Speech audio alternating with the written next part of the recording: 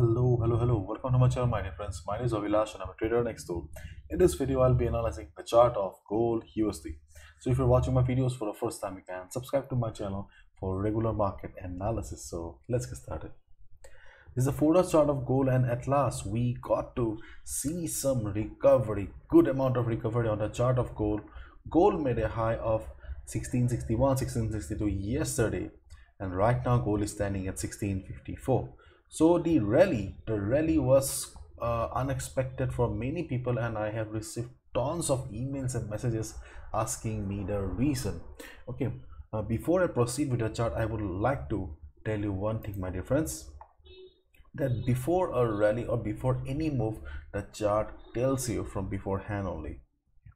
And those who are connected with me personally, okay, I have already informed them in the morning that if you look at the overall chart, you'll see that market is going down with big swings.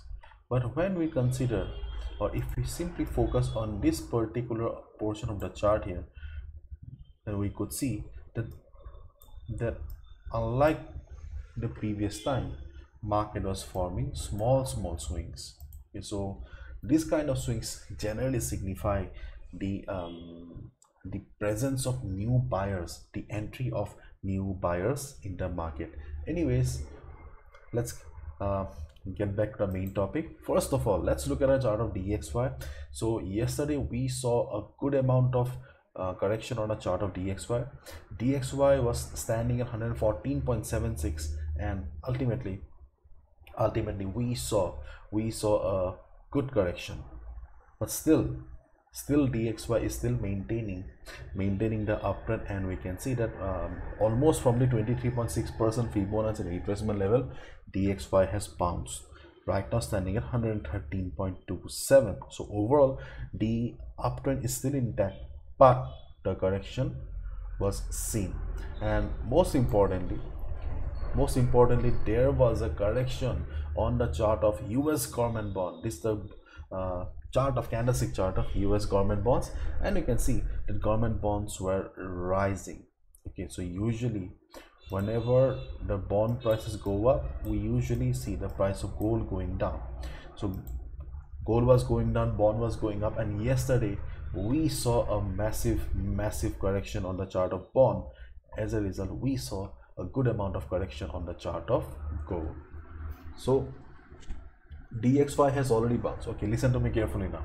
DXY has already bounced from the Fibonacci 23.6%, and the overall uptrend is still intact. If we look at the government bond chart, then we can see that though we do not have any proper support here, but still the chart is somehow trying to take support, and it is approaching the 50 moving average. If we consider the history, then we can easily see the 50 moving average is or has been acting as a very strong dynamic support for the bond chart. And moreover, around the same level we also have Fibonacci 23.6% retracement level. So strong support in the form of moving average that is providing support to the market for last few weeks and months. And in addition to that, we have Fibonacci 23.6% on the chart of bond. So if we combine both the factors here, then yes, there's a high chance that the bond will be going up again. And experts are also of the opinion that though there was some temporary recovery on the chart of gold, but we must not forget that the gold is still in downtrend, and this is the reason, because we can see that there's a high chance of bond taking support. Let's wait and watch. This is market full of surprises. So my dear friends, please protect your capital. Do not gamble with your hard-earned money. Anything may happen. Okay, market is extremely volatile these days. Now let's have a look at the chart of gold. First of all, if you are holding any sell position or short position right now from here, be on the trade. No need to exit from the market.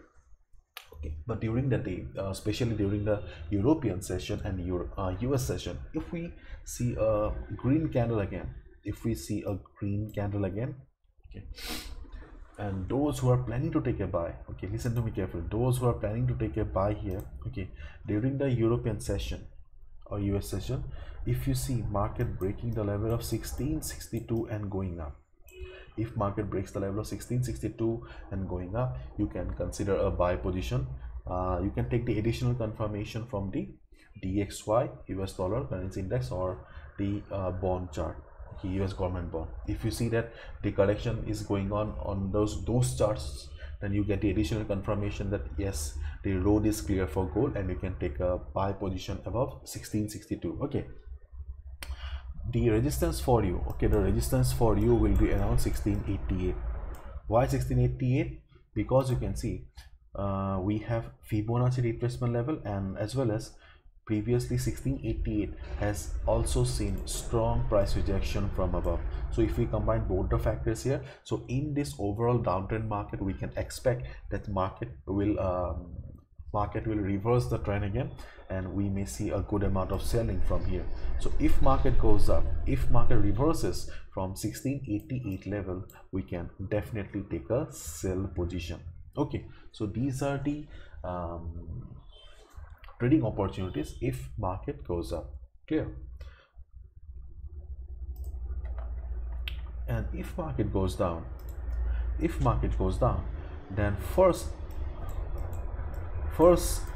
support is 1651, but keep in mind 1651 is not a reliable support, Why? Because you can see the 1651, okay, 1651 is the first support and most important, market is in downtrend. We must not forget that. And already we have seen the DXY and bond chart has already approached these support zones. So 1651 is not a very strong support. If you are a daredevil kind of a trader, if you are a risk taker, if you have additional capital with you to take risk, then you can go for a buy position. Otherwise, please avoid it.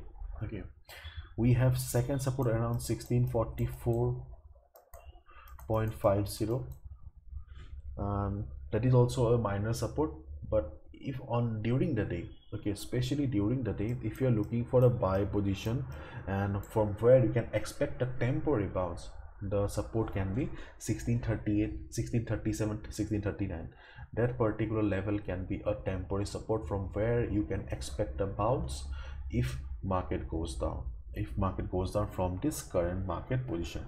So if market reverses from 1637, 38 level, you can expect a bounce of at least 30-40 pips, and you can consider a buy position, but with proper risk management. Okay, because we have already seen heavy volatility in the market, and as a trader, our first responsibility, our first priority should be capital protection. We must not forget that. Do not gamble with your hard money. Be a trader, not a gambler.